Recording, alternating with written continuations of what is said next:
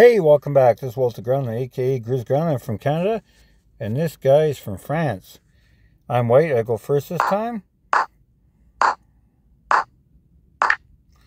Here I was taking his pawn, put pressure on his pawn, comes down, move up.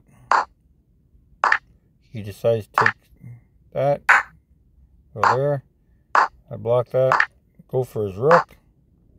He figures he's going to try to put me checkmate. I put pressure on him, took his rook. I'm moving to see if I can trick him to get his queen. But he moved that, so I put pressure on his queen again. Right here, and he can't take my rook. He has no protection there, plus I could take it with the bishop or the knight. But anyway, I put him in check with my rook by moving my knight out of the way. Then I go over and put him in check, and he can't kill me with the knight because or else he put himself back in check.